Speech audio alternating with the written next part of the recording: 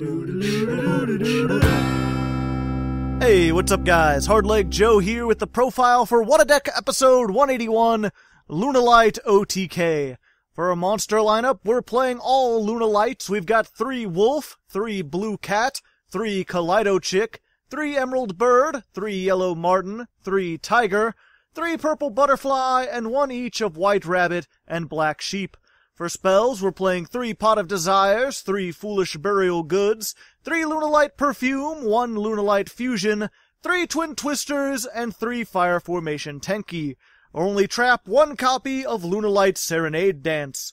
Our extra deck consists of 1 each of Leo Dancer, Saber Dancer, Panther Dancer, Utopia the Lightning, regular old vanilla Utopia, Tiger King, Tornado Dragon, Bagooska, Borreload, Skull Dread, Summon Sorceress, Nightmare Phoenix, Firefighting Daruma Doll, Wee Witch's Apprentice, and Underclock Taker.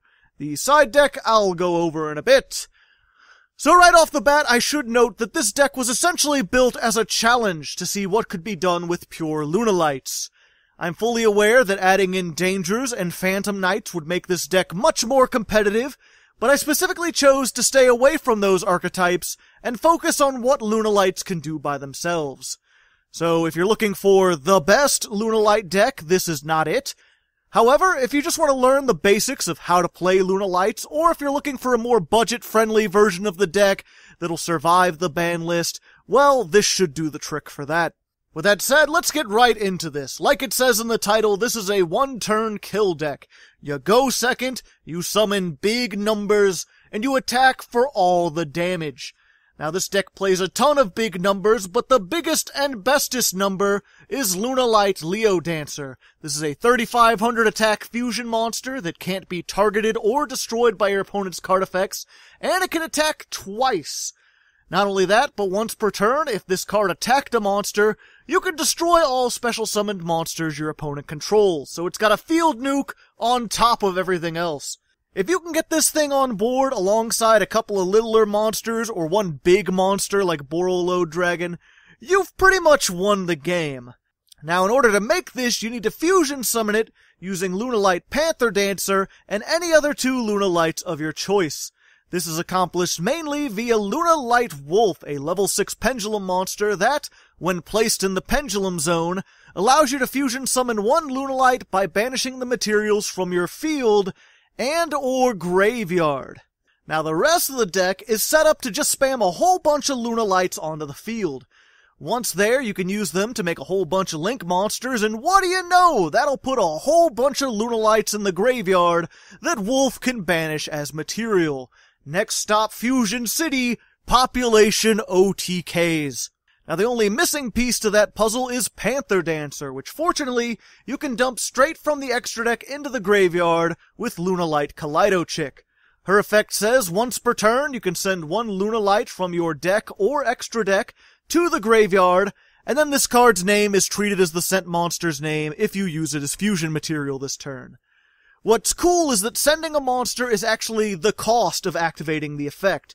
So even if Kaleido Chick is negated, you can still dump a monster into the grave, she just won't take its name. Which is fine because you don't need to substitute Kaleido Chick for Panther Dancer, you can just banish the real Panther Dancer from your grave. That being said, you'll still usually want to use Kaleido Chick as material because she has a second effect that activates when she's banished. It says, this turn your opponent cannot activate cards and effects in the battle phase. Which means even if they have some non-targeting, non-destruction removal, or a bunch of floating monsters that are going to be able to come back from Leo Dancer's field nuke, they won't be able to activate any of them. And that's really the core of the deck. These are your main 2 components. Get Kaleido Chick, dump Panther Dancer, get Wolf, fusion summon, bada bingo, bada bango, attack for 1,000,000 damage. Everything else in here, like I said, is just about spamming monsters to the field. Perhaps the best way to do that is with Yellow Martin and Tiger. Tiger is your other pendulum scaled. When it's played as a spell, it can once per turn target a Lunalight in the graveyard and special summon it. The monster you summon can't attack, its effects are negated, and it's destroyed in the end phase. But none of that matters because Kaleido Chick can still dump a monster even if its effects are negated, And whatever you summon, it's just going to be used as Link or Ixie's material anyway. This synergizes with Martin, whose effect is, if this card is in your hand or graveyard, you could target one Lunalight card you control, return it to the hand, and if you do, special summon this monster in defense mode. Now Martin's effect is a hard once per turn, but Tiger's is not, which means you can summon a Lunalight from the grave with Tiger, return it to the hand by summoning Martin, and then just play Tiger again and summon another Lunalight from the graveyard. If you've got these two, and then something to normal summon and a way to get any Lunalight into the graveyard, you've got everything you need to make Boral load. Or in many cases, Saryuya, who will let you draw into your deck and search for the wolf that you need. It's also worth mentioning here that Kaleido Chick is not a hard once per turn either, so if you need to, you can normal summon it, use it to dump Martin into the graveyard, do a whole bunch of Link shenanigans, then use Tiger to summon Kaleido Chick back, and use its effect again to dump Panther Dancer. The rest of the monsters in here are useful, but not necessarily mandatory. If you were going to run the Danger or the Phantom Knights, these are the things you'd want to consider taking out. Blue Cat's probably the least useful Lunalight monster, but I played it 3 because it's a level 4, and its effect can be awesome in certain situations. It summons any Lunalight from the deck when it's destroyed, making it a decent defensive option in a pinch, and if you special summon it, you can target a Lunalight you control, except itself, and double its attack for the rest of the turn. Meaning if you can Pendulum summon this alongside Leo Dancer, you won't need any other monsters, because this will be a 7,000 beat stick that can attack twice and nuke the field. Emerald Bird, meanwhile, when it's summoned, lets you discard a Lunalight card to draw a card, which seems a little underwhelming at first, but it's actually very useful, since it lets you set up your graveyard while digging through your deck. If you don't open with Kaleido Chick, this can be a great use of your normal summon, especially if it lets you discard Martin. Purple Butterfly, meanwhile, has 2 effects. You can discard it to give a Lunalight 1,000 attack until the end of the turn, and you can banish it from the graveyard to summon a Lunalight from your hand. Both are useful in certain situations, and you can use both effects in the same turn, meaning if you open with like 2 Kaleido Chicks, you can summon one, discard Butterfly to raise its attack, and then banish it to summon the other one. The last 2 we just play at 1 because they're the most situational, but they're still decent. White Rabbit summons a Lunalight from the grave when it's normal summoned, and once per turn, you can return spell traps your opponent controls to the hand, up to the number of other Lunalight monsters you control, which is a bit niche, but it can be surprisingly effective when dealing with the new Endymion cards. Black Sheep, meanwhile, you can discard to add any Lunalight from your graveyard to your hand, which means it plus Kaleido Chick essentially searches the entire archetype. Speaking of searching, all the Lunalights are Beast Warriors, so Fire Formation Tenki is a must. It can search all of them but Wolf, who's just a couple levels too higher. And this itself can be searched by Tiger King, who can be summoned with any 2 level 4 Beast Warriors. In addition to that search, Tiger King has a second effect that lets you detach to negate the effects of all face-up monsters on the field except Beast Warriors, which can be a great way to deal with your opponent's field set up for the OTK, or at the very least just force out some of their negations. Moving back to spells, Lunalight Perfume is an amazing normal spell with 2 effects. You can activate it from the hand to summon a Lunalight from the graveyard, and you can banish it from the graveyard, discard a card, and search any Lunalight monster from the deck.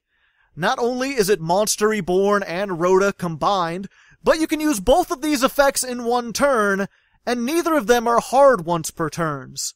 You can discard 1 copy of this to activate another in the grave, and then use that one you just discarded to get another search. This is part of the reason why we play Foolish Burial Goods. It can just send this to the graveyard for a search. The other reason is Lunalight's Serenade Dance. Its on-field effect is pretty much useless. I'm not even going to cover it, which is why we only play it at 1. But if it's in the graveyard, you can banish it, discard a card, and special summon any Lunalight from the deck. Very useful for getting your plays started. That just leaves us with 1 remaining Lunalight card, which is Lunalight Fusion, which I'm honestly considering getting rid of because I barely use it. I only have it here because Martin has a second effect that says if it's sent to the graveyard by a card effect, you can search a Lunalight spell trap from your deck. Unfortunately, you can't search perfume because there's a space between the words Luna and Light, which just leaves Lunalight Fusion, the trap that you don't want in your hand, and another Lunalight trap that I'm not even playing because it's not really all that good.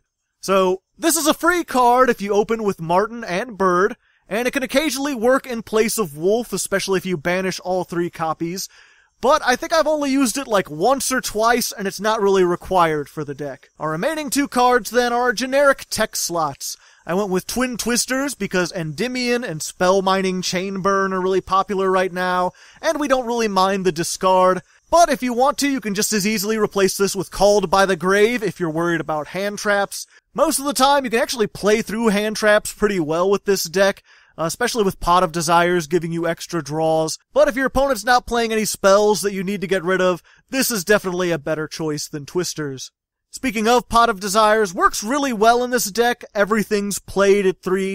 You just want to make sure that you do as much as you can before you activate Desires, because in the off chance that you do happen to banish all your chicks or all your wolves, then you're pretty much just fucked. And that's it for the main deck. All that remains is the extra deck, which is actually pretty toolboxy. You have access to pretty much whatever links you want to run, as well as a pretty solid rank 4 toolbox. I found it was important to have as much spell trap removal as possible, which is why I opted for Tornado Dragon, Phoenix, and Daruma Doll, and I figured I had enough OTK power already, so I went for Boral Load over Boral Sword, since this gives you some removal options for the few things you can't get over with Leo Dancer. The only real go-first card I'm playing is Bagooska, which is not too bad, especially if it's underneath a Skull Dread, boosting its defense. But if you know you're going first, Evil Swarm Nightmare and even Exciton Knight can both be excellent stun options. As for the rest of my extra deck choices and the side deck, I was planning to go over it, but I have a feeling this video is already way too long, so I'm just gonna leave it at that. If you have any questions, just ask me down in the comments below. Or watch the main video. There I'll be playing 10 random duels against opponents on YGOPro, showing off how this thing works, and talking about it for the better part of an hour. That video should be on the end card and linked down in the description. Anyway, until next time, good luck, and have fun.